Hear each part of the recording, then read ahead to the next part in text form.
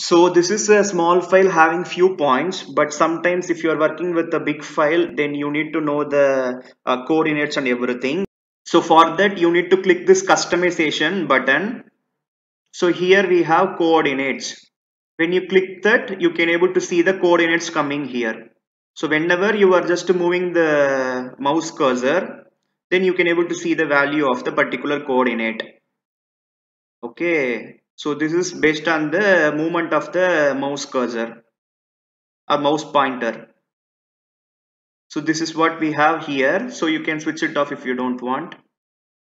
So apart from that, we can also go for show CT. So show CT is the command. So using that command, we can able to track our coordinates. This is coordinate tracker. See? So when you are just moving the cursor, you can able to see X and Y. Since we are in XY plane, top view,